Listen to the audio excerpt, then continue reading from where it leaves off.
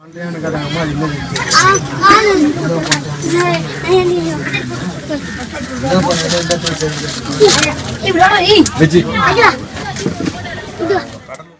than 40% of the world, 3 billion people, generate the heat they need to prepare meals by burning solid fuels like wood, charcoal, and plant and animal waste.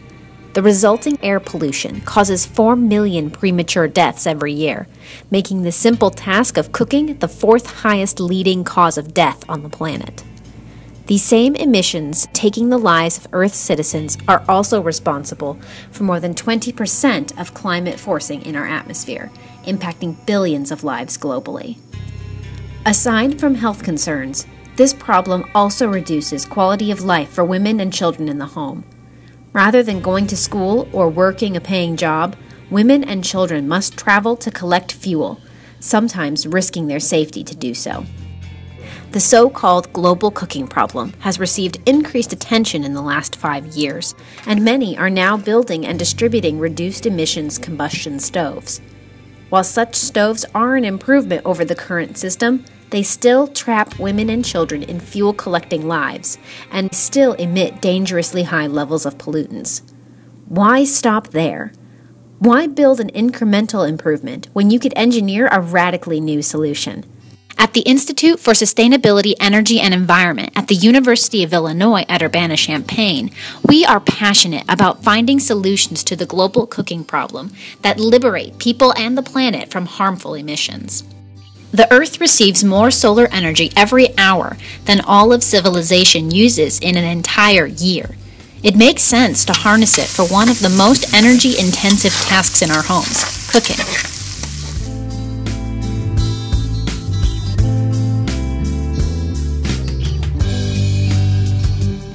Solar cooking is not new. Box cookers, panel cookers, and trough and dish concentrating cookers have existed for many years. Why haven't they caught on? The fact is they simply can't compete with the speed and effectiveness of fire cooking. They don't get hot enough. They require you to cook in an unfamiliar tube, box, or closed pot, and they nearly always demand being out in the midday sun.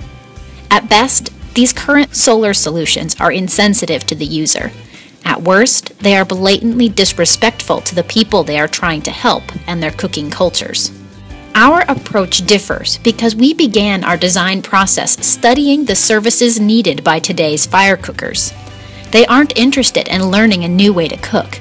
They need a clean technology that allows them to cook as they always have, over a high-intensity heat source. High levels of solar radiation are found in many areas of the world where the energy-impoverished live. To put this power to good use, we are working to overcome the barriers inherent in the way solar energy arrives widely distributed over space and time. The challenge is to collect and concentrate energy, store it, and recover it for use at the times and places it is needed. Here's our solution to this challenge. An insulated metal vessel containing a solid phase change material is placed in the focal point of a reflective dish.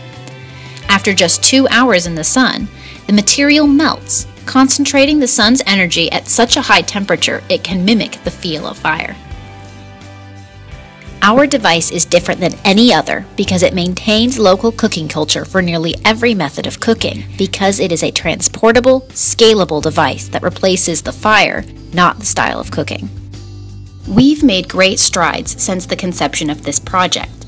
To better understand the cooking problem, we interviewed more than 150 potential users and participants during 2 6-week startup programs, in virtual interviews with Congolese refugees, and on-site in southern India. The size of our team has nearly doubled over the 3-year span of our efforts as new faculty and students lend their expertise to solve the global cooking problem. We are a diverse group comprised of researchers from several colleges in 6 distinct disciplines, and ranging from high school students to tenured faculty and business professionals. We have conducted proof of concept testing in the lab for storage and cooking, and in-field for energy collection. And we have constructed a series of prototype devices to test performance and usability. Throughout the process, we have discovered several ways to fail, and from those failures, pivoted in our understanding of what is needed and how that might be achieved.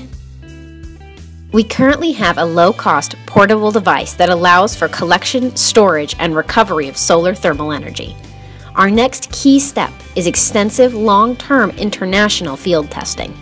By bringing the next generation of our innovation to users, we can actively involve them in the design process, making the device better and ensuring a more secure future for adoption of the technology. Female entrepreneurship plays a strong role in our envisioned franchise model for our solution to the global cooking problem. Women may operate solar energy harvesting farms made up of several vessels and charging dishes. Once charged, our entrepreneurs put a lid on their buckets of fire and deliver them to customers for an affordable fee. In addition to providing recoverable energy for cooking when and where it is needed, the buckets can be used for space heating, drying, and with the addition of thermoelectric generators, provide lighting and phone charging. Further, we expect the storage vessels will eventually be produced regionally with commonly available low-cost materials using local labor. At the end of their useful life, the materials can be recycled and reused to construct replacement vessels. We believe that our product's simplicity, effectiveness, and ability to fit into current cooking cultures make it a disruptive solution to the global cooking problem. With your support, we can save lives, create jobs, protect the environment, and cook cleaner.